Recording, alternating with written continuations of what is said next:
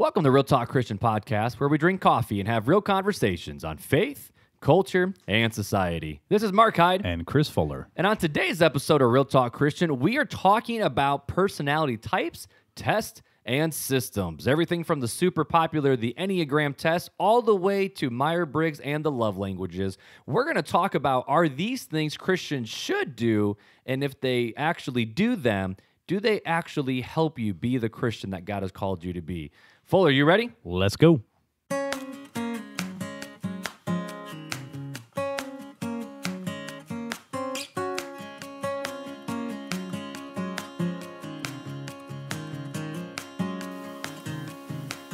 Thank you for joining us at Real Talk Christian, a place where real Christians talk about real issues impacting the community and the world as it pertains to Christians.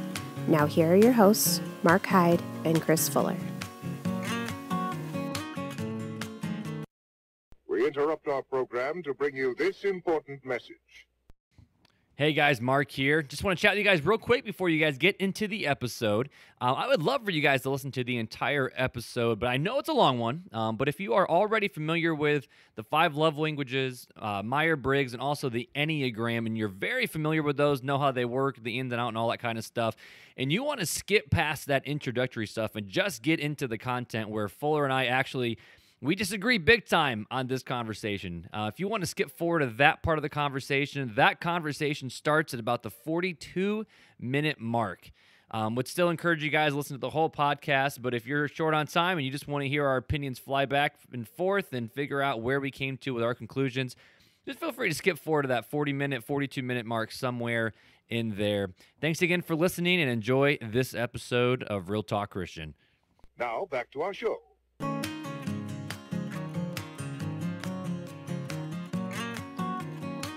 What's up, Fuller? What's going on, Mark? Dude, so I just got done with an experiment in my house. What was your experiment? Me? Yes, just so people know, I am boarding Chris. He got kicked out of his house. That experiment. He ate all the food. No, I'm kidding. I Totally got kidding. into your trash and So I ate all your tried bread. something over the last, not even 48 hours to see if something It was would a be day. good. Let's just call it a day. It was a day and a half. We'll call it a day. It was a day and a half because I also have a job too. But I experimented with having a dog Yeah. and actually like owning a dog and being a dog owner again. Yeah, and you didn't do too hot with it. The dog is back at its original owner's house right now. But I will say, okay, so some people are like, Mark, why'd you get a dog? So we'll talk about it. So a lot of people know, but podcasters might not. But I'm recently divorced, and so I wanted to have something where, honestly, I wanted a little person to sit with me on the couch and go for walks and have fun with the family. Because you always picture like kids You wanted growing a up cuddle with buddy. dogs. Like, come on. I wanted a cuddle buddy, and Janelle wouldn't give you up. That's what it was. That's exactly what it was. Exactly what it was. No, I wanted a You cuddle just buddy. held back your laugh right there. I saw that. I did. I wanted a cuddle buddy. I wanted a partner. I wanted someone to be with the kids and all these different things. And there's so many studies out there for psychologically that kids, like dogs and pets, actually are therapeutic for kids and help get kids through hard times. Right. So I was like, you know what? We'll try it. I've been wanting a dog for years, bro. It's just what it was. So my sister's coworker has a dog. It was a beautiful dog. And honestly, What kind of? It was a border collie, wasn't it? it was a border collie Australian Shepherd mix. So crazy, Beautiful looking intelligent, beautiful dog. I didn't realize it was huge. Like there are some things that You needed I a was dog not like one of my prepared dogs. for. Like No, my dogs are so small. Your dogs are a rat. I don't want a rat. I want like a. My dogs are not rats. Okay, it's okay? not. They're okay, lap dogs. They're not Chihuahuas. They're not Chihuahuas. They're not Chihuahuas. They're not mini pinchers. I mean, my male dog Chester is almost 19 pounds, and then the new puppy we just got is almost 12 pounds. I have still yet to meet the puppy. No, No, I she did was because there after on Thanksgiving, on Thanksgiving we Thanksgiving. let him out. Yeah. Yeah, that's right. So I did meet the puppy. Yeah, I because you forget. came over for Thanksgiving breakfast with us. Your puppy is a. She is a Pomsky. And I was gonna say it is a Janelle. Did you see Janelle is trying to get me to get a Pomsky now? Yeah, you should. She was They texting can me. be playmates. Yeah, because she was. So we're in a group chat, and Janille's like, "Here's a Pomsky. You should get it." And I'm like, Janille, we just had Operation Mark tried to get a dog, and it failed. Mark dog failure. like the dog wasn't even out of my house, and Janille was like, "Here's a Pomsky. You should go get one." But no, it was a great dog. It liked to run. It liked to walk. It was very energetic. And the problem was, is my kids are kind of scared of dogs. And this dog was 1.5 years. Yeah. He was taller than Elliot is. So he would be looking Elliot dead in the eyes, or even like looking down on Elliot. That's why you need a small dog. And when you would watch him play and run around, he would be slipping and sliding because he's puppy clumsy still. Right. But he was so much energy, and he was getting into the food, getting into trash. I have no more bread in my house. Like, he ate a whole bag of his own treats. Like, he can get up on the counter and get this stuff. And he figured it was only a one-day escapade, so he was just going to go to town. Dude, he was like, "Hey, you only get to live like a rock star once. Let's go." Right. And so, but seriously, dude, he didn't chew any of the kids' toys. And I let him here, work the last 2 days. Ate none of the kids' toys. He didn't have any accidents in the house. That's a good dog. We had a really good walk. He was running all around the backyard. Like, he's actually a really good dog. Yeah. And I was telling Emily, his owner, I said, if I did not have kids, or I should say, if I did not have a 13-month-old trying to learn how to walk, or if it was just me by myself, single dude, It's I good said, for him, Mark. this is the dog I want. It's This would good be for him. exactly it. So Operation Mark's Get a Dog didn't even last 48 hours. Epic failure. So, I tried. So I called Elliot today and said, "Hey, buddy," because Elliot just thought we were I was dog sitting, which Right. we've done in the past for my buddy Sway and Allison. We've watched their dog a couple times. And so Elliot's used to the idea of once in a while, daddy will dog sit. Right. So, we did. And I called him today and I said, "Hey, buddy, just so you know, Daddy took the dog back early, sooner than I was expecting. So just so you know, there's no dog at the house." And he was like, "Oh, the dog is gone. Mom, the dog is gone." Like, he was like, it was Christmas morning for this kid. So I'm like, okay, maybe I made the right decision on that. So either way, I had a dog the last 48 hours. And It was not 48 hours. Okay, sorry. It was like 40 hours. It wasn't. And I slept twice. I picked it up like not yesterday, but the day before. I picked it up Wednesday night. And today's Friday night. Did you? Oh, yeah, I guess you did. Yeah, And you're I'm right. tired because that thing kept me up, and it was always into things, and oh, man. A lot of people that are listening right now that are dog lovers do not feel bad for you because we've all gone through it. Oh, It's and I have too. It's part of training a dog. Like I've had dogs. Like, that's just the thing. It's like I've had multiple dogs. We had a lab, we had a husky, and we had a border collie. So I've had dogs. It's just all the other dogs that I've ever had, besides the husky, that only lasted a little bit because it wasn't trained well. All the other dogs I've ever had were more docile, and like they would walk kind of next to you, but they kind of just lay there. They were there when you wanted them. Here's what I've learned. Girl dogs are the docile, like, of the breeds. Yeah. Like, if you get a girl dog, nine times out of 10, at least in my experience, they're pretty docile and calm and just want to kind of lay with you. Like, And this was a boy. yeah. And then, boy dogs are kind of crazy. I mean, it's kind of like humans. Yeah. He was fixed, so he could have been crazier. So thankfully it Yeah. wasn't for that. But no, he was a good dog. Like, he was a really good dog, just not a dog for Mark and the kids. Yeah. So, Well, Mark, let's talk a little bit about what we're drinking tonight. oh, dude. Okay, so I can't have this conversation. I'm drinking your Starbucks Columbia coffee right now. No, that's not Starbucks. It's not? That's Aldi, bro. Oh, yeah. I forgot dude, about Aldi that. Yeah, it's your is Aldi. kicking out some good coffees. It's pretty good. The Colombian's pretty But good. you're drinking some sort of tea over there? I am drinking raspberry hibiscus tea tonight, bro. Gen Z, man. Okay, That's so total Gen Z right there. I made some goals for 2020. I don't know if I think I talked about this in the a couple episodes ago. So I made some goals, and one of those was I was going to start having routines to wind myself down to get some energy before, like not energy to go to sleep, but kind of like learn how to refill my cup a little bit while being here at home. And one of those was I will drink tea before bed. That was one of them. And we're recording. I mean, it's only 8 o'clock, but I actually want to get sleep tonight because I haven't slept in about 2 weeks. So I'm like, no coffee, no caffeine. You need to have this thing, a little thing called ZQL. But dude, if I'm drinking caffeine and then popping ZQL after that, it's like, What? it's like What's wrong with that? That's I can drink as much coffee as I want and go straight to sleep. I'm That's drinking just the way I I am. used to be, but not anymore.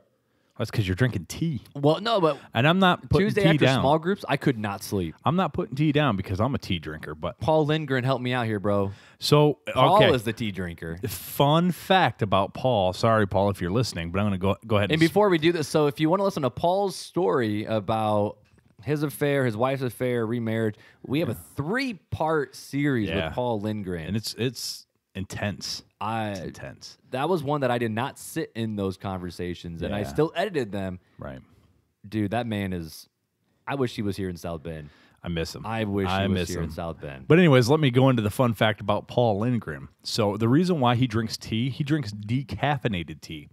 He cannot have caffeine. He's like almost allergic to caffeine to where he gets caffeine headaches. If he has any type of caffeine, it like gives him horrible migraines. And he found this out probably about 10 years ago, 10, 11 years ago. He found this out. Like him and I were friends, and he's like, I don't know. I got to try something.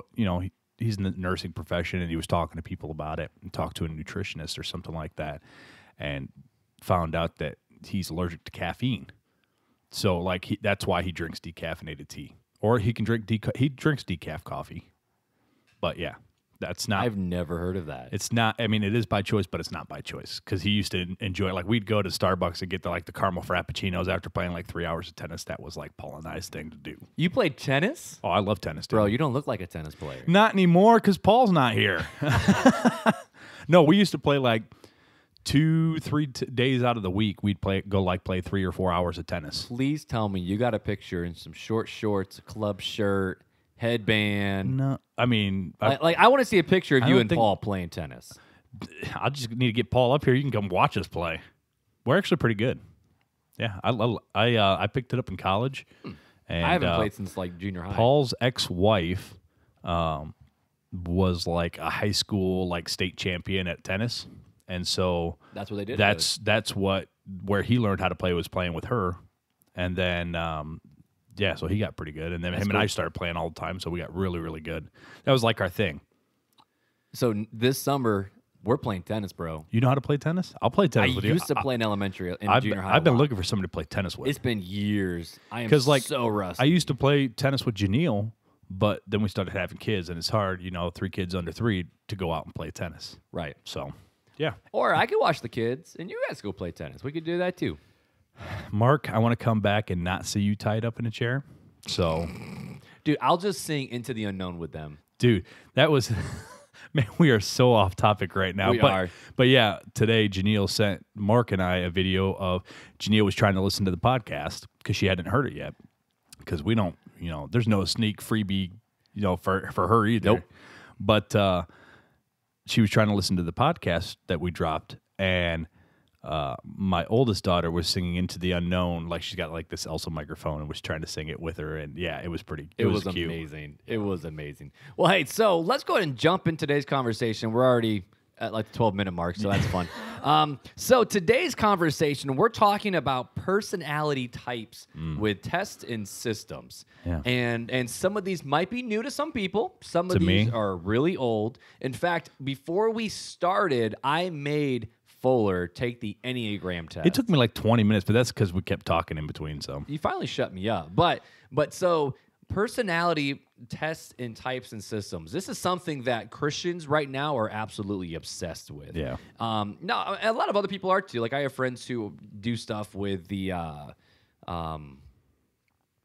astronomy, like what's your type? Sagittarius, Leo, Capricorn, all those different stuff. oh, like what's your whatever sign? Zodiac. Yeah, what's your zodiac sign? And so there are people like that, like, oh, you're a Leo. That makes sense. I have other people who are into Right. like weird auras and new agey stuff and whatnot. They really became popular. I mean, I remember like 15 years ago, like when Facebook first came out. I guess it wasn't 15 years ago, but it was wild. Well, maybe it was. Yeah, I I don't was know. close to that. But I remember like Facebook having like, oh, take this, find out your sign, like Right. stuff like that. So I'm sure they've been out for a while. It's a lot of but pop culture stuff. They've really grown. And in. we'll talk about the founding of some of these. But so personality types, people are obsessed with these because they want to know how they tick and why they do. And Right. there's different ones that have different purposes. So today we're going to talk about 3 of the different personality types that are out there. Or not types, the 3 different personality tests or systems Yeah. that are out there. So the 3 that we're going to talk about today are the 5 love languages. People know those ones. Bam, chicka, bam, wah. Like, that's what I always think. But Dr. Gary Chapman, he's a Christian. He wrote that many years ago. That's been on like the top. It's New York Times bestsellers for like Years. ever. Another one, you might be familiar with this one, or maybe not. It's called the Myers-Briggs personality test. There's another special term for it, but it's been around since. It's been commercialized since the 70s. That's the one where they have you, like, if you're going into like the business world or something, they have you take. Yeah, I've taken a few of those. Yeah, so it's like, are you an introvert? Are you an extrovert? Are you a thinker? Or are you more by feelings? Are you proactive, or do you need to be told what to do? Reactive. Self-directed, Kind of like that. Yeah, Right. yeah. So it kind of became the standard in how you tick over the last, I don't know, 50, 60 years. It was started back in the late 1800s, early 1900s, but it came commercialized like in the 50s to 70s. Okay. And then the last one is the one that's taken over at least Crunchy Mom and Crunchy Dad worlds by storm, and that's called the Enneagram numbers. and taking over the podcast. Taking over the today. podcast. And I will say this, so this isn't just some weird stuff. Andy Stanley has talked about the Enneagrams on his podcast. Who? No, I'm he's just the pastor kidding. down I'm kidding. at, we talked about him in the church down at North Point down in Atlanta. Right. He talks about that. There's a lot of other pastors who talk about personality types with the Enneagrams. There is a church who actually did a series, and each week it was, okay, here's Enneagram 1, and they preached something in the Bible based off that. I thought it was a clever idea, poorly executed, but it was a clever idea nonetheless. But we're going to jump into these 3 different types. But before we do, I want to talk real quick about the positives and the negatives of these tests before we even talk about them in general. Because there's always good, there's always bad with all these different Right. things. Positives, I think it's really cool to actually know who we are, how we were created, how do we view the world around us, and how do we relate and respond to others. Because one of those things where it's like, I made Fuller just take the personality test. I could have told you what number he was. And then when he told me, I'm like, oh, yeah, I pinned that long time ago. But since I know, Fuller, you're an 8. Yeah. I know how you respond to things and why you do what you do, so it Right. doesn't throw me off, and I know what to expect with that. Whereas I know that I am a 3-wing 2, so I know my natural bents towards sin, and so that can bring me back into the part. It's kind of like the idea of it just gives you clarity on how you live your life. So that's kind of the pro that I think through with this, and even how to relate to your spouse, your friends, your parents, all those different things. But the cons, this was kind of interesting. I've listened to a lot of YouTube videos of people slamming all the different personality tests and different Right. things. And the 2 biggest ones that they kick out is the fact of when people say, oh, I'm just a 7. I'm just a 3-wing 2. I'm just a 1. They just lock into it. They lock into a box. And it's like, this is who I am. So take it or leave it. Love me or not. Just, it sucks to suck. This is who I am. Only God can judge me. Exactly. And that's what people do. They'll Yeah. be like, oh, sorry. So no offense to the 7s that are listening, but I was listening to one person talk, and they were like, oh, yeah, 7s are always the first people to be like, yeah, I'm a 7. Like, because they're the outgoing partiers, life of the party type personality. But if someone says, oh, I am this, that I'm only this, I can't be anything else. Right. Well, that's arrogant, and that's Right. prideful, and that's not dying to yourself, picking up your cross and following Jesus. So today I want to talk a little bit about the balance between dying to yourself, loving others, being sacrificial towards others, but also knowing who God created Right. you to be. Well, I think before we can have this conversation, you need to kind of educate us just a little bit on the different aspects of some of these personality tests. Yeah, definitely. Because I personally don't, I took that test and it's like, wow, yeah, that is kind of how my personality, but like I didn't. Did like, that just change your world? I didn't change my personality to match a number No. or anything like that. And Do you feel enlightened, though? not really. I feel like, well, I probably should take this test since we're talking about it, and that's why I did Right. it. But beyond that, I could care less, to be honest with you. Yeah, definitely. But I want to learn. I want to learn what the world thinks about it, what Christian society right now thinks about it, what it is, and I think it's a good place to bring our listeners along. for the ride. Cool. So, hey, let's start with an easy one. Let's start with one that, if you have not heard of this, I'm just going to say you live under a rock. in the Christian world. I'm just going to say The 5 love languages. The 5 love Yeah. languages with Gary Chapman. So Gary Chapman, he is the marriage guru. Like he is the guy. He's written. Well, I mean, that's to be debated. Well, fine. He thinks he's the guy. So no, but in pastoral counseling for marriage and premarital right. counseling, if you don't use like a Gary Chapman resource, Right. then what's the I other mean, even purpose? Janelle and I used a Gary Chapman book in our premarital counseling. Yeah, So, yeah. I mean, Everyone yeah. does. Like, there's the marriage you've always wanted. That was a pretty good one. Ours was the sacred marriage. That's what ours was called. Is that Gary Chapman? I thought it was. No. Who's that? That's I always called it the circle marriage. Remember we did the small group study on that one. Oh, hang on. That's not Gary Chapman. That's, in fact, the book might be behind you. I'm gonna look for it. Hang on. So while you're looking that up, the 5 love languages was. Oh, you got it already? Gary Thomas. Gary Thomas. That's right. Yeah, I was because we were mistaken. watching his video. It looked like he had a boogie hanging out of his nose for an entire That's video. right. Remember that? Yes, that Remember was that? what study was that? Oh, that was That was sacred, it. That's sacred yeah. marriage. Yeah. Yeah, and I kept the booger out of his nose was driving me nuts, but it wasn't. I think Yep. it was just like a reflection or like I don't know, a shadow. but it- every single. What's your nobody noticed it until I'm like, you guys, the booger's driving me nuts. And after that, that was Yeah, like yeah, no one. We that- we had no conversations. that that was week. my fault. I'm we sorry. had nothing that week. But so the 5 love languages from Gary Chapman. The idea behind these is simply understanding how you feel loved, Mm-hmm. and then understanding the type of love your partner needs from you. Right. So we'll explain that in a second. But the 5 love languages are words of affirmation. In other words, like positive reinforcement. Like, tell me I do a good job. Tell me I do this. Mark, you do a good job. Like, babe, you're so amazing. Like, that's one of my love languages. Words of I affirmation. felt That's that me. on the inside. Another one is acts of service. This is like doing things for other people. Like, Right. like you actually show your love by cleaning the house, doing the dishes, mowing your neighbor's yard. I think of Taylor Axelberg. I mean, the dude's the greatest neighbor you could ever have because acts of service is his big one. Right. Another one is receiving gifts. And, like the way you feel loved is by people giving you stuff. Right. This is my sister. Another one is quality time, not the amount of time that is spent, but the way you spend the time together. And then the right. last one is, physical touch. That's kind of the. He touched me. Sorry. That's the worst Christian song ever. Look, I'm a Gaither fan, so don't you ever say that again. My goodness. So I'm going to share a little bit because we went to our, Southside Baptist Church marriage retreat almost a year ago now. Yeah, back in February with Kevin Forrester. Right. So, and we took this test to kind of understand where we're all at. And I remember what mine were, my top 2 anyways. And Your top 2. And I remember what Janelle's, her top 2 were. I believe I do. Janelle, if I get it wrong, I'm sorry. But mine were words of affirmation was number 1. And then quality time was number 2. Really? Mm-hmm. And then hers was, I believe, and I don't remember the order of them, but I believe hers was access service was number 2 and quality time was number 1, if I remember correctly. So for both of you guys, We both had quality time time is really in the top good. 2, right?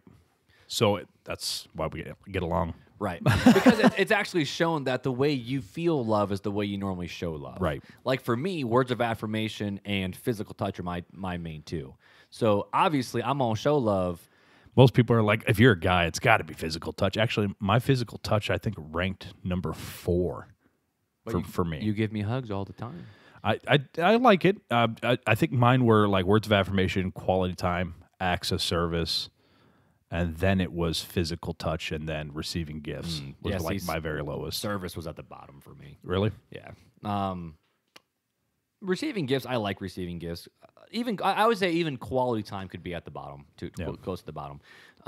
That's the problem, bro. It is. We don't spend enough quality time together, and it's my top 2. You don't love me like you should. Oh, wait, we're not married. Never mind. Sorry about that. Bro, we together like 4 hours a week for this podcast, bro. But a lot of times you love the way that you feel the love. So when you have marriage partners, or honestly, let's even say friendships as Right. well. Like for me, physical touch is one of my love languages. So I'm like, even for my teens and everything, I'm always giving high fives. I'm Right. always giving fist bumps. Always giving the Christian side hug. Always like in some way, shape, or form, physical touch is my love languages. So when Right. someone comes behind me and puts their hand on my back, that's a positive reinforcement. I actually love that. I live for that. So if someone puts their hand on my back even after, a sermon and just say, hey, like, you did a good job. Right. You just did my 2 love languages at the exact same time. Bro, you know I'm going to do it all the time. And that's the way I feel. Like, that's the way I feel loved, is by being told you did a good job. You're and this actually will bleed in my Enneagram. It's kind of fun.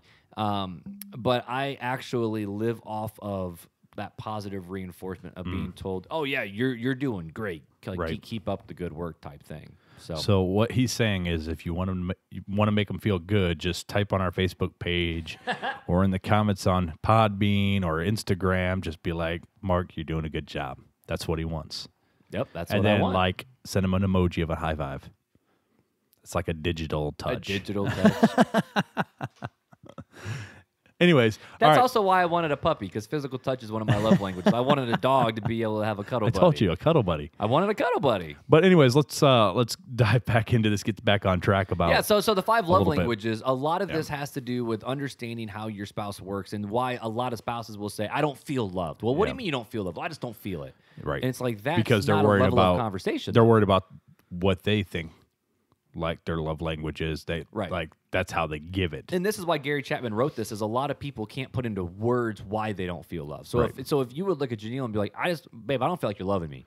And she'd be like, well, what do you mean? And you're like, I don't know. If I'm walking around telling her like all the time, hey, you're doing a good job, honey, and that's not her love, quote unquote love language, and the whole time, she's giving me gifts, which is at my bottom of my top 5 or whatever, then I wouldn't feel like, oh, I'm getting any love, but we're not meeting each other's needs, is basically what Gary Chapman is saying in the book, correct? Oh, exactly. That's exactly what it is. And your job now you are called to only control you, like do all you can, but as a husband, you're supposed to love your wife as Christ loved the church. Right. And to the point where he gave his life for the church. So therefore, you got to love your wife in that same regards. But if you don't know how she wants to be loved, are you wasting your time? Right.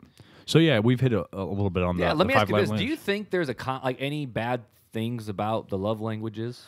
I'm going to save my commentary until we've gone through. Really? everything. Yeah. We're going to go through all of them first. I'm just kind of sharing a little bit right now, but Okay. I want to go through and keep the ball rolling because I want to tie them all in together at the end of the conversation. All right. So Myers-Briggs personality. Then let's jump to that next one. So Myers-Briggs was invented by a mother and a daughter. I'm pulling up the name here real quick because I didn't put it in the actual show notes. Hey, I closed the tab. That's okay. But anywho, so it was invented back the early 1900s when it was found out, and it was done by people watching and understanding.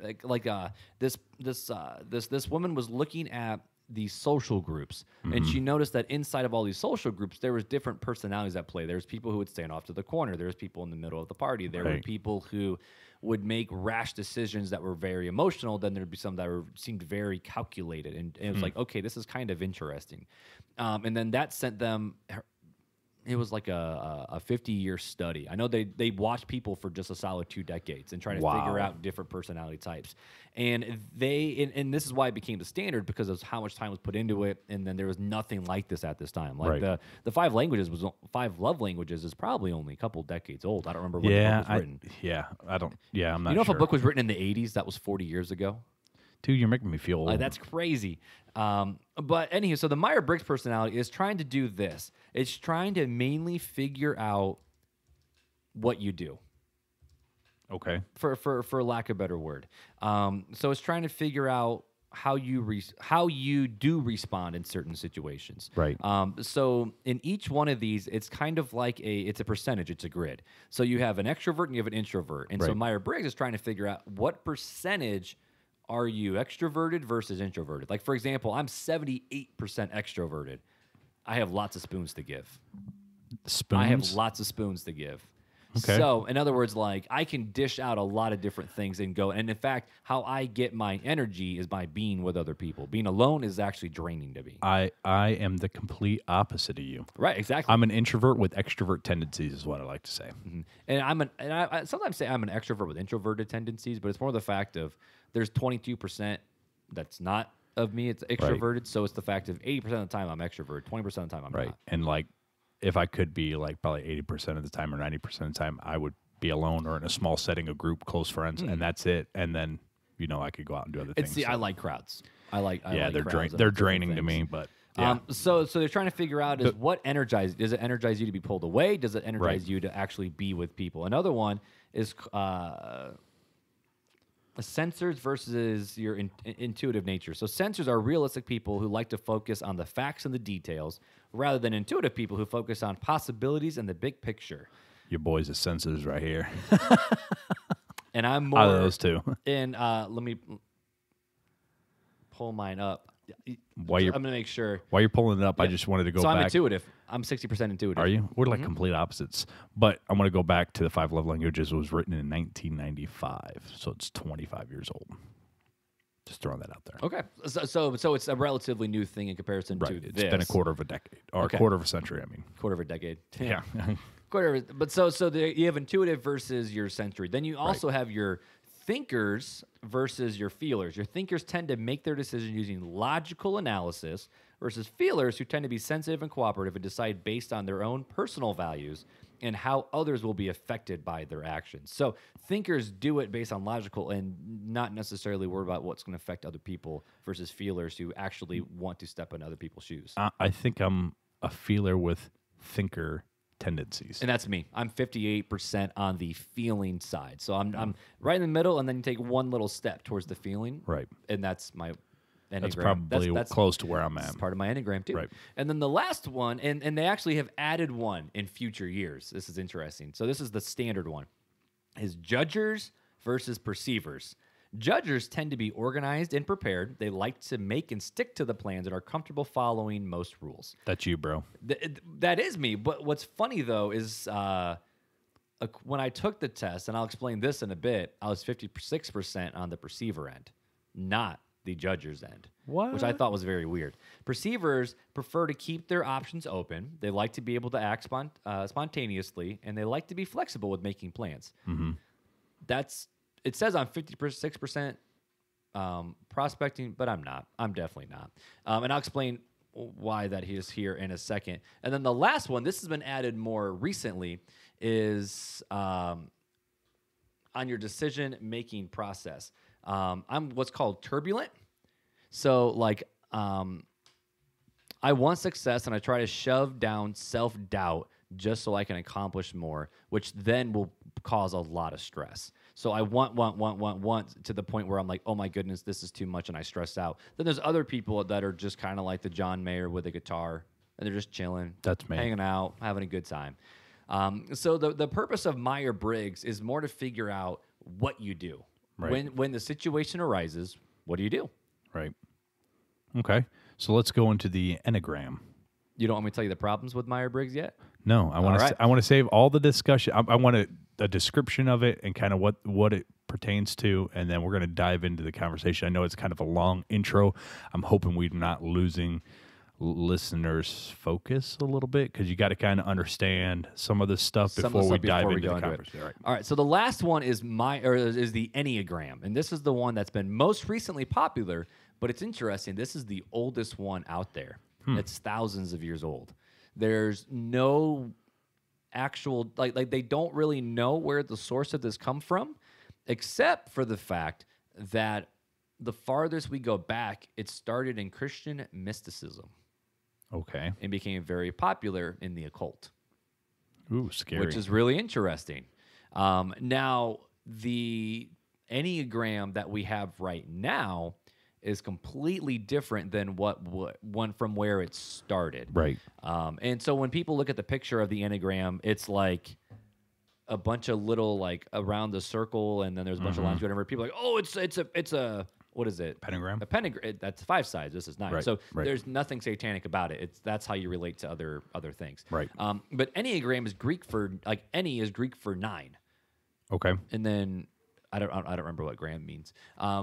Measure rule maybe, but basically it's just 9 points. The 9 different personality types that are out there.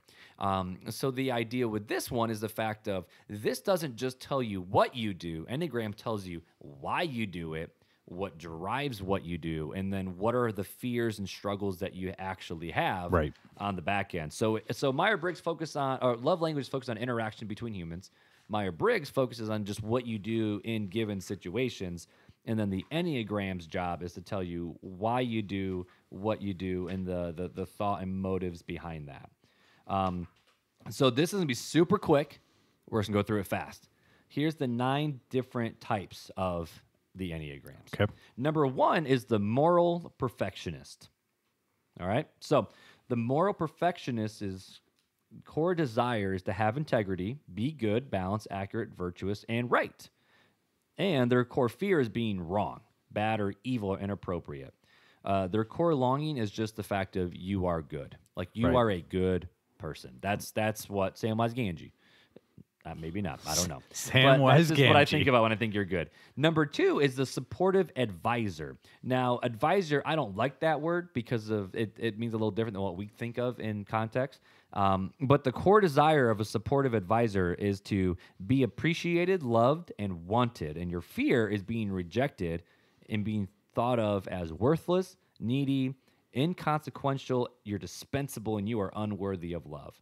And if you're a type 2, your core longing is you want to be wanted and you want to be loved. So the advisor, your whole job is you care more about others than yourself. You're always advising and helping and doing, and you're not thinking about yourself. Type 3 is you're the successful achiever. Your desire is to have a high status, respect, being admired, successful, and valuable. Your core fear is you're being exposed as or thought of as incompetent, inefficient, and worthless, or you fail to even appear to be successful. And your core longing is you are loved for simply being you, not what you do. Type 4 is the romantic individualist. So these are your artsy-fartsies. So your core desire is to be unique, special, and authentic. So you're unique, but you're you. So like you do you, babe, even though you's kind of weird, that's a type 4.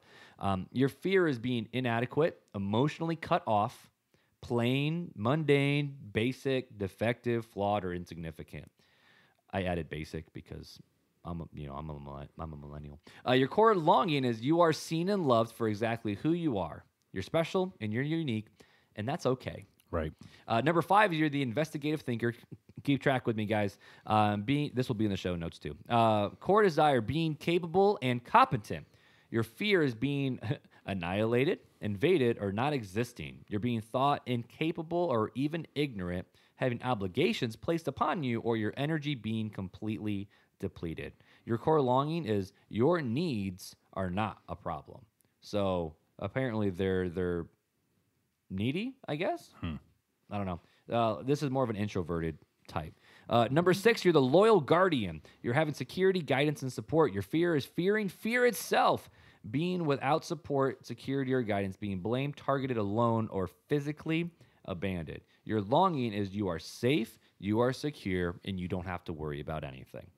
Number 7, you're the entertaining optimist. You're happy, fully satisfied, and competent. You're bubbly. Yay! Your fear is being deprived, trapped in emotional pain, limited, or bored. And the biggest fear is FOMO, fear of missing out. Like there's always something better out there and you're missing it. Your longing is that you will be taken care of because you're out there partying so much. You want to make sure you're taken care of on the back end. Not partying all the time, but you know what I mean. Right. You got someone home taking care of you. Protective challenger is type 8. You protect yourself and those in your inner circle. I think of Mama Bear on this one. Or Papa Bear. Or Papa Bear. Your fear, though, is being weak, powerless, harmed, controlled, vulnerable, manipulated, and left at the mercy of injustice. Your longing is you will not be betrayed. Type 8 is a big-time leader. Type 9 is the peaceful mediator. This is just a fun fact. This is called the sweethearts of the Enneagrams. Type 9s are the sweethearts of the Enneagram, and here's why. You have your core desires have inner stability, being centered, and peace of mind. Your core fear is being in conflict, tension, discord, feeling shut out and overlooked, losing connection to relationship with others. And your longing is that your presence actually matters to people, and you are trying to fix everything. Right. So there's 9 different types, and this is what's cool about the Enneagrams is every single person is supposed to have one basic number, and that's your basic type. So for me, my main drive in life is I'm an achiever. I want to look good. I want So people what's your to think number? that I'm a 3-wing 2.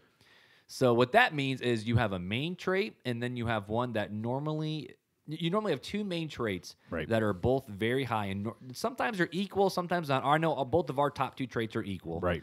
But at the end of the day, what will win the day? Mine is my 3 will outweigh the 2. So my 2 is the fact of I care about people so much that I will neglect myself, and this is where it gets dangerous for me. I will neglect myself to take care of you, but unless I actually complete what I need to complete for the day, I feel like I wasted the entire day and I actually can't go to bed. So the problem with mine is the fact of I will take care of you. If people come into my office, I won't kick you out. I'll talk to people as long as I can. Right. But I will always get my to-do list done because I want to achieve it, which then actually can hurt family relationships. It can hurt dynamics with kids. It's the idea of because I care about people so much, I often bring work home and I don't get it done in the office. Gotcha. And so that's a big struggle with a 3-wing 2. The other struggle is the fact of 3-wing 2s like to be on stage. They like to be the center of attention. Then people thinking, oh, you're so good. You're so fiery. Let's go. And it's like, yes, I am. Thank you. And I care about how I look when I'm on that stage. So when you hear that, I'm sure you're not thinking, that's not Mark. That's not Mark at all. That's me. Yeah, I mean, yeah. Yes, I'm a 3-wing 2. I'm an 8-wing 5. What does that mean? I don't know. You're still learning what you are, bro. The 8 is the protective challenger, and then the 5 is the investigative thinker. This is funny. Those are the 2 bottom for me. For you. 8 and 5 are my 2 lowest. So I'll just read just real quick what they are in case you zoned out there during the reading of the rest of them. I'm sure you did zone out. Sorry. But the 8 is of all the Enneagram types, 8s stand out for their decisiveness, strength, take charge. So they're the basic like leaders. That's what you were talking about, right? Yep. Yeah, normally 8s are your big time leaders or CEOs. Oh man, I'm not doing myself justice then. I think type 1s are too, because type 1s are also perfectionist. Oh, okay. So, but no, type 8 normally are like your alpha male type, in my opinion. Oh, okay. But And your then- wing is who makes you who you are. Right. So and what's your wing? Type 5 is a person who pulls back from the world and others to observe and prefers to live in their own mind. They may be wise, visionary, and knowledgeable, or abstract, stingy, eccentric, and intellectually arrogant, which I'm not. I don't think I am. Do you think I'm intellectually arrogant? Well, that's not the right way to put it. It's more the fact of so in some regards, type 5s are you like to know a lot of stuff, Right. Because at any point you might need to know that information. Hence the fun facts with Fuller. Exactly. That's exactly it. Like I even think of Soche. Like he always has something to kick out, like a fun fact about anything, because Right. you're just full of stuff. Right. So you're an intellectual. You're a thinker. You consume a lot of content and you remember Right. it. All right. So we're about, what, 40 minutes right now? Nailed it. Yeah. Did I really? Yeah. All right. So this is going to have to be a quick conversation because we've probably... Yeah, let's do it justice.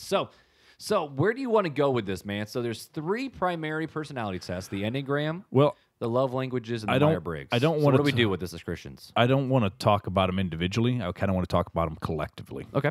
And you and I had kind of talked a little bit about this while you were kind of reviewing it before we started podcasting. Yep. My opinion is all these tests have us looking at ourselves. Okay. And the 2 greatest commandments that Jesus gave was love the Lord your God with all your heart, soul, mind, and strength, and love your neighbor as yourself. So, to me, why are we looking so inward? That's my question for you. And my thing is, can you really love others until you know how you are and how you love? Does Sure. that matter? Sure. I can see where you're going with that. So expound on that a little bit. Okay, so you're supposed to. I mean, love the Lord your God with all your heart, soul, mind, and strength, and that pretty much is saying love God with all that who you are. Right. And my question is who are you? I mean, you're a child of God, of course, Right. but how did God wire you? How did God create you? So, if you are trying to live in a reality that is not you, are you really loving God with all your heart, your mind, your soul, your strength? But is it really you when you are supposed to be the image of God? Right, but all these personality types are part of the image of God, Okay. right? But why do we care so much about them? Because we're humans and we're obsessed with ourselves. But is Like, that a that's good part thing? of Like, it. should Christians be into that is kind of what I'm asking you. And so for me, okay, so this is how I view it. So me as a leader, I'm a leader of people. I'm a leader of teens. I'm a leader of volunteers. Right.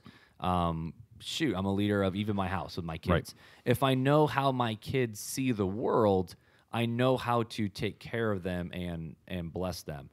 And then if I know how I interact with the world, I know what I need to do in order to show them that love. For example, I know that if I don't get enough stuff, like even right now, Right. I did not get done what I want to get done today. So guess what's probably going to happen the second you walk out my door? You're going to get a bunch of stuff done. I'm going to get my laptop open. I'm going to work. Well, Yeah. what would have happened if my kids were here? It wouldn't have mattered. Right. I'm still going to get my stuff done. Right. So if I understand that about myself, I need to set myself up in such a way where I can still accomplish what I need to accomplish in order to properly love my family. But let me ask you this. Before you read anything on Enneagrams or any of this stuff, did you do that anyways? Oh, yeah. No. So the Enneagram didn't tell me, or like, I'm not letting the Enneagram dictate what I do. Right. It just explains why I do what I do. So and for And me, so- I'm a person with terms. I like to put terms and labels on things so I can understand them. That's also just who I am. Okay. So I'm just trying to. So for me, I'm trying to get my head around why it's important for Christians to take these tests to understand themselves, because for me, okay, so I'm a type 8. I'm this words of affirmation. If you go to love languages, I'm an introvert with extrovert tendencies. If you go to whatever that other one was called, I forget. What was it? the Myers-Briggs. Myers-Briggs. That's right.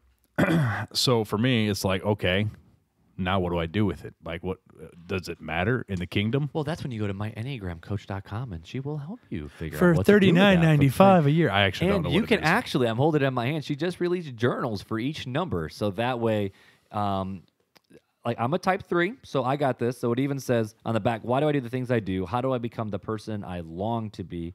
In this interactive guide, the person combines the power of the Enneagram with God's truth to help you discover yourself and answer these questions. The Enneagram's purpose is to awaken self-awareness and help you uncover the reasons behind why you think, feel, act the way you do.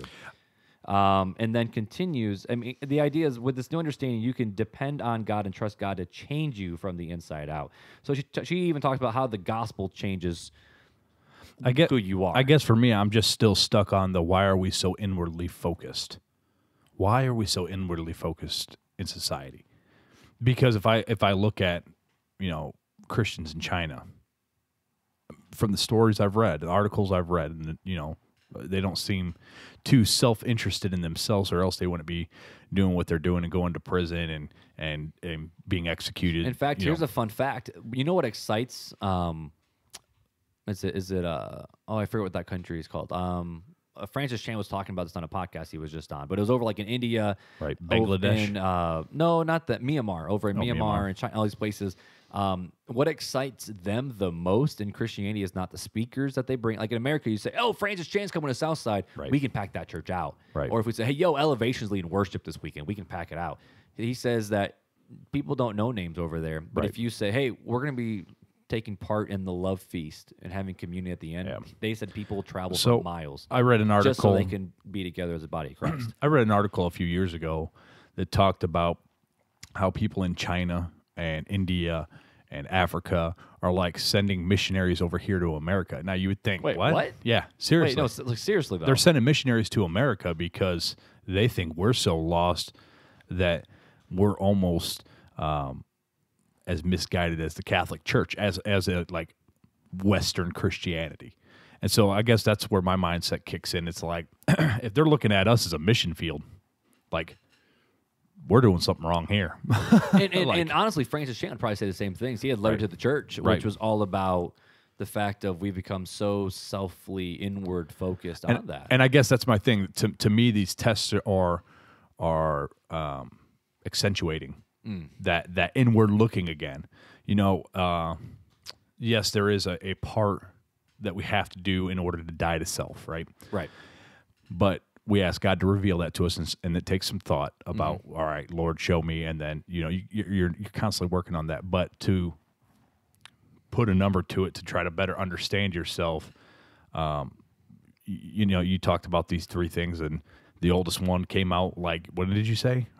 Early 1900s, late 1800s. Well, yeah. the Enneagram. Now, I will say the this, Enneagram was thousands of years it's ago. completely different than what it used to be. But the idea of 9 different personality types and figuring out the why to Right. the what, that's been around I guess for years. Yeah, I guess, but where did it start? Like, who was the ones thousands of years ago focused on it? Well, the people in cults and stuff like that, that's who was focused on it. It wasn't Christianity. It wasn't believers in God. So I'm trying to understand. And I see what you're saying. I'm trying to understand the draw Yep. to taking these tests. And again, I've done all three of them. All right. I came in with an open mind to take all three. Mark, I actually, so our listeners know, I let you run with this one. Yeah. Because I knew nothing about it. And I'm all about And so, and then you kind of were telling me stuff before we started podcasting, but it draws my mind to wonder. Okay, so let me give you a couple answers to that. Because even the guy at Wretched Radio, I forget what his name is, he basically openly bashed it.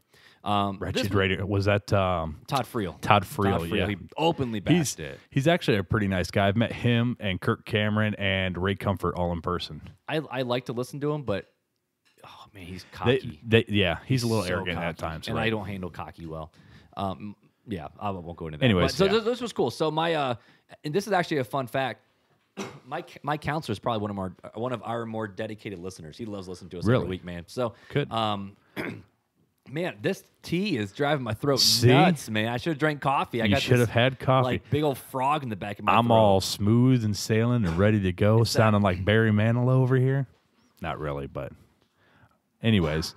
So why Mark gets Man, the I'm cough dying out of over his here. You can cut this. You can splice that part out. We'll be good. So, so my counselor Neil, when we were talking a lot of stuff over the last 7 months of figuring out who, his job as a counselor is to go, how can I most encourage you to walk in the reality of who you are as a child of God? Right. Well, see, for me, I related to that more than any, and I don't want to say because I'm a type 3 wing 2, but since You just like saying it. I like saying that, man, because I'm an Enneagram guy. So, but my personality is the fact of I am the sum of my accomplishments. So I actually like having my degrees on my wall. This is real talk. I like having my degrees. In fact, I view how smart I am for so many papers I have on my wall, and that's not a good place to be. But Right. that's that's an unhealthy spot for Mark. Right. For me. And so when he would come in, he goes, okay, you just had your entire identity stripped. No matter what happens, what you do, what you accomplish, you can rest in the fact that you are a child of God. Right. You are a son of God. And I think what Jesus did on the cross was the ultimate I think that's what we should be. If we're going to self-focus, that's what we should be self-focusing on. But I was able to resonate with that when I took the Enneagram test after he started working on me with this. And so when I saw the 3-wing 2, I'm like, okay, yeah, my weakness is to focus on myself. Right. And this is what's cool about now that I have an Enneagram Type 3 journal from the Enneagram coach. That's all what it's about is the fact of Jesus already accomplished the greatest thing for you. So why don't you just live in that reality of what God saved you for? You no longer need to succeed because Jesus already succeeded for you. I get what you're saying. I can see some benefits, but I guess to me I'm still not on board 100% with it because it is so much self-focused. Right. It is, but at the same time, and that's not what we're supposed to do. If a pastor was always telling me, okay, Mark, you just gotta stop focus. Okay, like when people who are like, you just gotta do it. Don't care about people's opinions. Right. People don't understand. That's my nature. That's my core. Yes. Right. Do I need to care about man's? We don't care about God's, or we don't care about man's opinion. We care about God's opinion, and that's what the apostles said. But I know that's my biggest core. So I know I need to do it. Let's throw this out there. there. How many times tonight have you said I'm a 3-wing 2? Multiple times. Multiple times. So you're already taking on that identity of not a child of Christ, but of a 3-wing 2. That's what you see what I'm saying? Right. There's a lot of self-focus, and so you're already identifying not as. So it's more of I'm taking the focus off of I'm a father, I'm a pastor, I'm a more than too. Yeah, you're well, not even it beyond that. You know, we're supposed to be beyond that. You know, right. Things of this world will pass away. I'm a father here on this earth, but I won't be a father. There's only one father when we go to heaven. That's it. The rest of us are called brothers and sisters. But it's the other reason why I like it is I can figure out. This goes back to love languages. I can figure out how you are, who you are, so I can love you in that regards. To a point, You know what I mean? yes. But the issue I have is it's a lot of I can figure me out. I can figure you out. I can do this. And it's like, no. Like, that's where Christianity in America is missing it, is we're so focused on what we can do rather than what God can do through us. And I was explaining this to you before the podcast of, you were talking about, before the podcast, you had said, sometimes I just got to fill my cup. And I said, well, no, it's not us filling our cup. And you're like, what do you mean? And I said, it's God who fills our cup, because we can do nothing without God. We can't take our next breath. We can't blink. We can't do anything without God's help for the righteous and the unrighteous.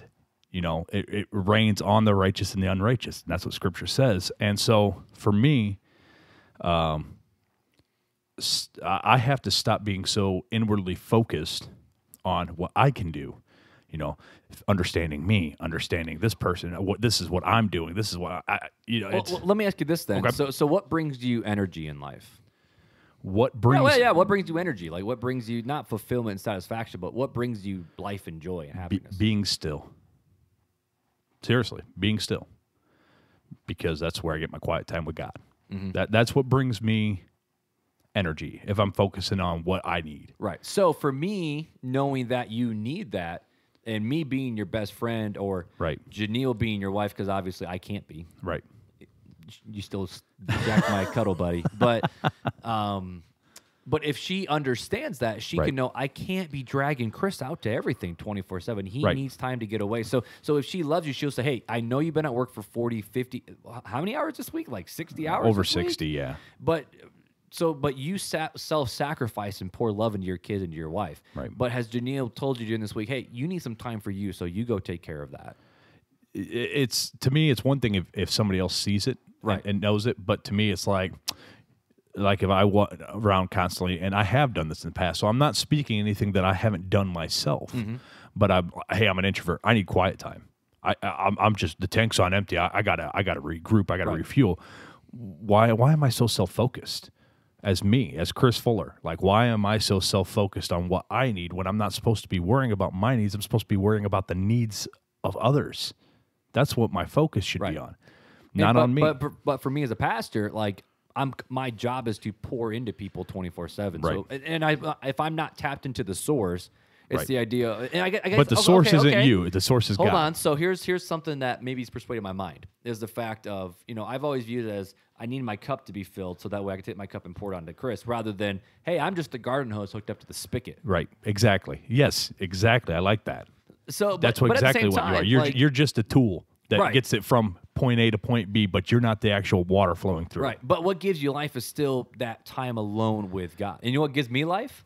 Is going. This is what's crazy, and I'm so excited because I get to go to 2 of these within 7 days. What brings me the most life in my Christian walk is actually going and being with thousands of other Christians, and just let's worship, let's read the Word, let's like hear, let's pray together. Thousands of people praying. So like I'm going to the Refuel Worship Conference, and there's nothing like there's no other conference in the world that is like a worship conference. When you're with thousands of other worship pastors, I mean, I know they're going to play Reckless Love, and I'll be okay with that. I know they're going to play, All Hillsong, and but if they play This Is How I Fight My Battles, I'm just sitting down. What if they play Jesus is King? What if Kanye is there? You better believe I'm getting a picture with that guy. But I love that. And then I'm going to a pastor's conference where there's going to be, Bethel, I don't know how many people will be, but there's literally going to be like maybe 3,000 pastors in a room. And that's my favorite experience. That's what brings me life in my Christian walk. When you're with your teens, so I'm going to play off of this. Yeah. So when you're with your teens and you guys do your yearly missions trip that you do, and they come back, is there a difference in them? Oh, yeah. And what's the difference? They're kind of like on a spiritual high, almost. They're riding that mountain. Not always. So I would say, because of the nature of how I do our mission trips, okay, a lot of them are more like, some of them are more hyper-focused in terms of... What I'm trying to get at is... It's the highs and lows, the valleys and the peaks. Their cup you It's know, now full. Is full. Well, and so whether you're taking them to a mission trip or like for me, like I would go to Bible camp every year. Oh yeah, growing not up. Bible camp. They came And, back like, like yeah. they were on something. Right, exactly. And it's like, man, you just grow this closeness and bondness because you're focusing in those types of settings on the You're source, hyper-focusing. the source of things. And to me, what kind of disproves having to worry so much about enneagrams or any of this other stuff and being so self-focused is we talked about this in the last podcast about Gideon and Moses. You know, Gideon was not the type of personality that was like, I can be a leader and go lead an army for the Lord. He wasn't that way. And yet God chose him to do that. So God doesn't work in personality types or enneagrams because he'll lead you and give you the tools that you need and the strength that you need to do the things that he wants you to do if you're willing. But if you're like, no, dog, I'm not that way. You know, no, I'm a 3-2, well, a 3-wing 2 or an 8-5 like me, what it says I am. That's beyond my skill base. Then that's where you're running into problems because you've closed yourself off to the Holy Spirit. Right, but at the same time, and I agree with that. I do agree with that. And all these, like even the Enneagram, I mean, it says all of these personality types make up who you are. It's more of, it's like when you're mixing colors. How much red do you have in there versus blue versus green? Did versus you just all these go different Bob colors. Ross on me? My hair's. Fun fact: I might be growing the fro back. We'll see. Oh, We'll see. boy. We'll see. It gets And the Bob Ross jokes start. Let's go. But at the same time, though, it's helpful to know the Enneagrams because I keep going back to this. So, like when my counselor was working with me, my biggest struggle are two things. One is I am the source of my accomplishments, and I have a savior complex of the fact of I need to be the one to save everybody because everyone's relying on me. That's my 3-wing 2. I know I said it. I know what you're thinking. I know you're thinking, Brad, about hanging with me. But, I'm hanging. But this is going to sound really arrogant. And Enneagram 1 is all about good. Like you want to be good. You want to. I'm pulling back up. The core desire is to have integrity, to be good, to be balanced, accurate, virtuous, and that's all you're constantly focused on. And I focused on that. I'm always like, I always want to be a man of integrity. I want to do that. Some areas of my life I fail in that, but that's not a struggle for me all the time.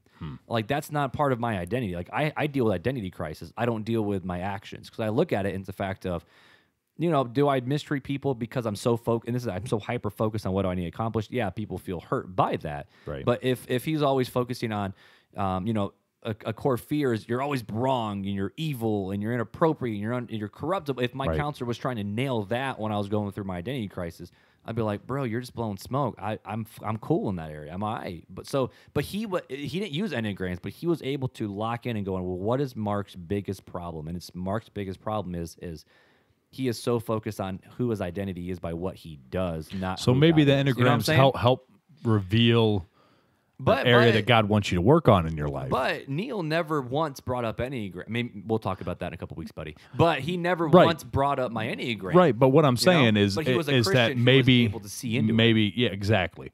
But maybe this enneagram stuff helped you. What I'm cautioning is not to be so self-focused. And that's what this journal is all about: is how do you not be self-focused and focus on what God has done through you.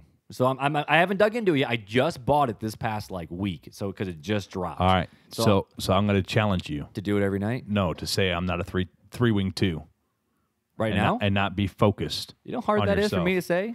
Because I don't want you or any other listener to start identifying as an Enneagram or as I got to go back and look, Briggs or as a 5 love languages. See, that just proved that you don't really care about, not in a bad way, but just the fact of you're so focused on who you are as a Christian, not what a label sticks on you. I'm so focused on what I'm supposed to be doing for the kingdom and how God wants to use me for the kingdom. Right.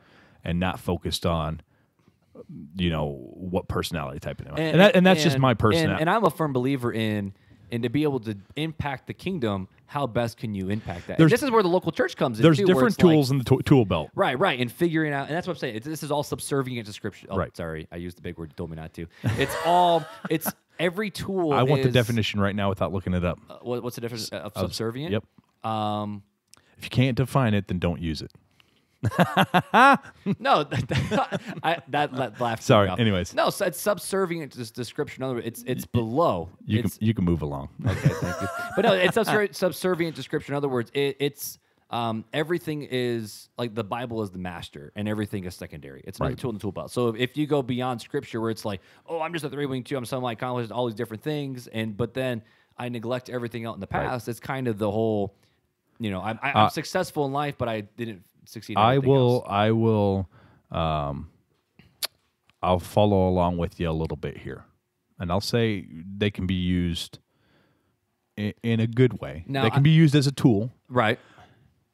if you're careful with It's a them. tool. It's like a gun. If you're careless with a gun, you could hurt yourself or somebody else. and maybe that's the way I need to start thinking about this. Is the 3-wing-2 isn't my identity? Yeah, I told you. I challenged you. You already failed the challenge.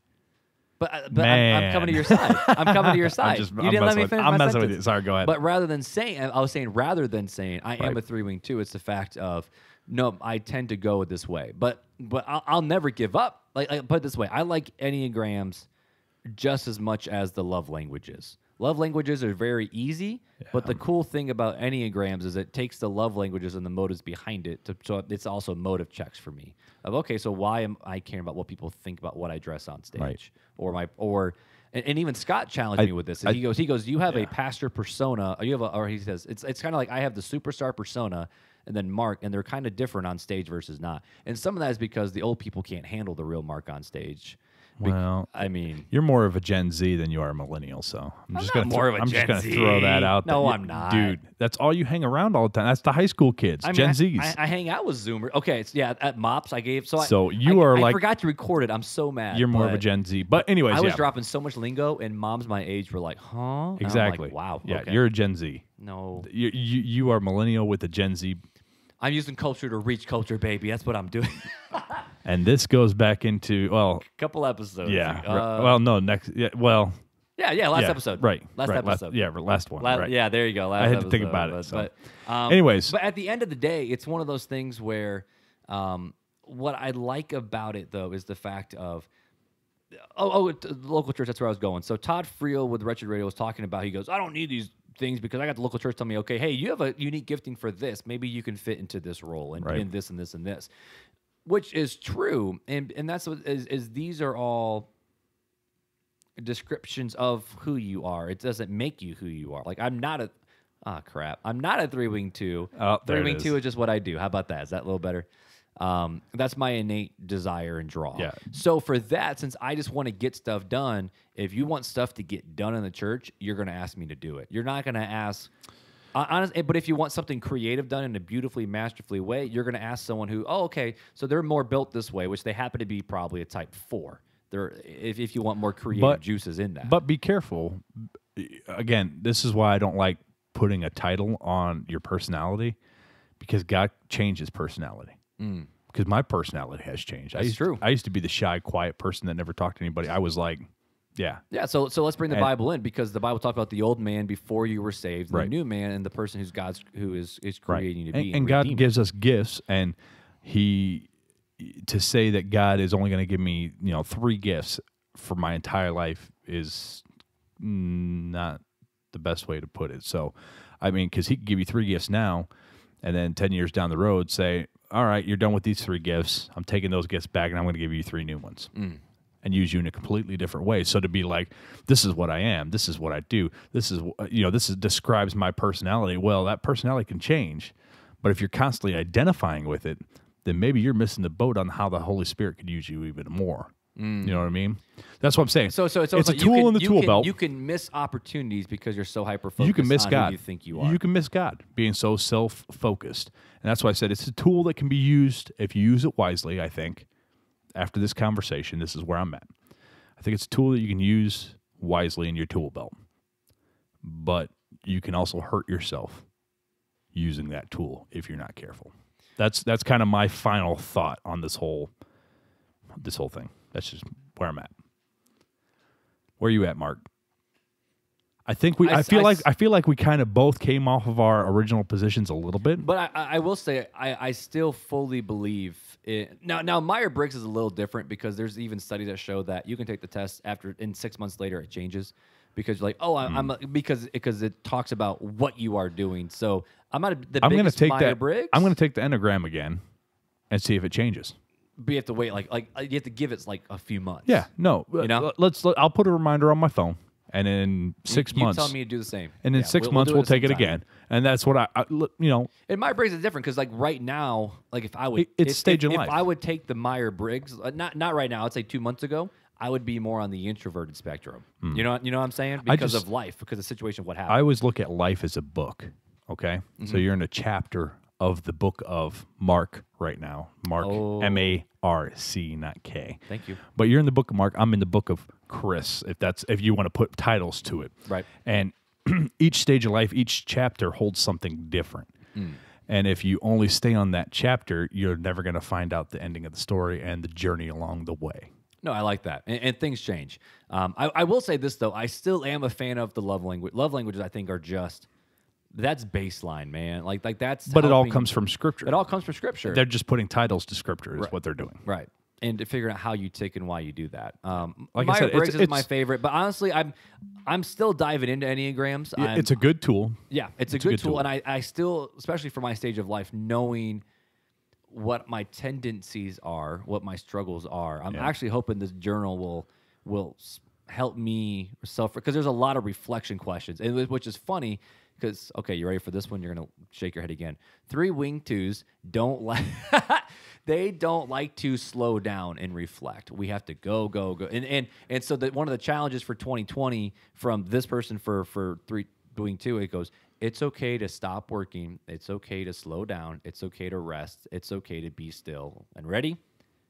It's okay to be still and know that God is God.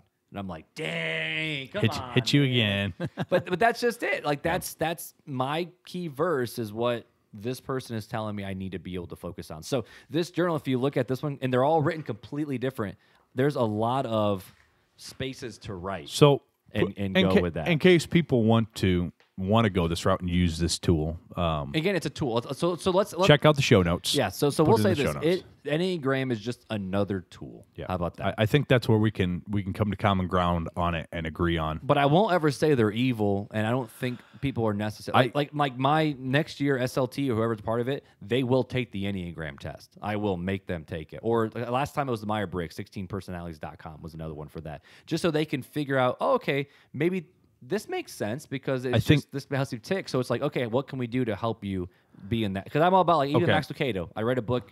All right. I know we're flying the plane again. Yeah. Let's keep playing. Yeah. Max Lucado, Life in the Sweet Spot, Yeah. Here for the Common Life of how do you live in the way God created you to be. I still think that's relevant, even though I know you're like, I just not so much. I just want to say again, you have to be careful with it. Take fasting, for example, okay? All right? So fasting, it's a phenomenal thing. We've talked about it separately, but never on this podcast. No.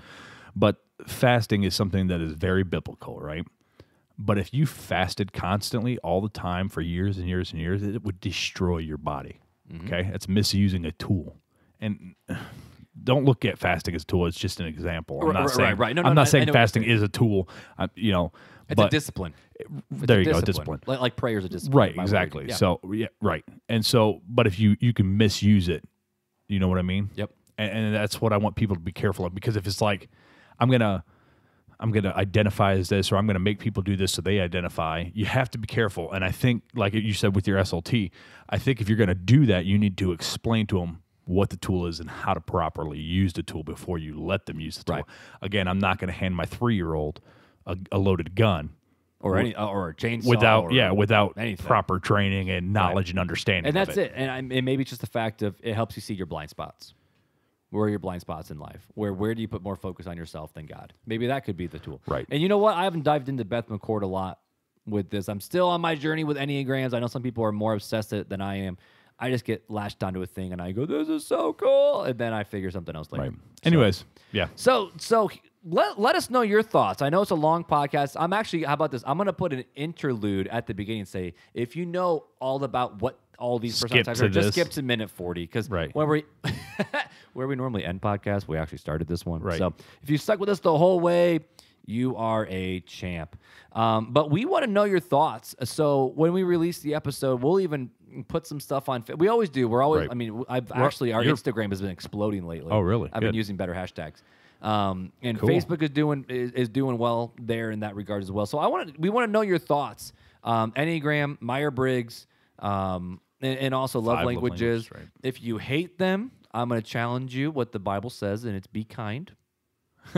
Be kind Be and love one kind. another. Because if you're an arrogant jerk, I will mute that thing. Oh man, just let it roll out. Just man. let it roll. I'll let it roll. Just let I'll it let the roll. jerks roll. I hate what? jerks. I hate punks. You can't. So. You can't let other people's problems become your problems.